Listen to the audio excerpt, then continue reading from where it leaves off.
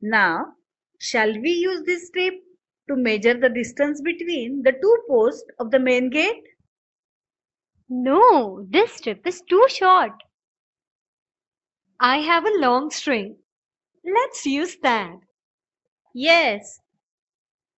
Let's use the string to measure the distance between the gate post. We can see that the distance between the gate post is equal to 3 strings. You're right, Tony. It's easier to measure a great distance using something of greater length. And to measure shorter lengths, it is easier to use a shorter thing. You have seen that for yourselves, haven't you? Yes!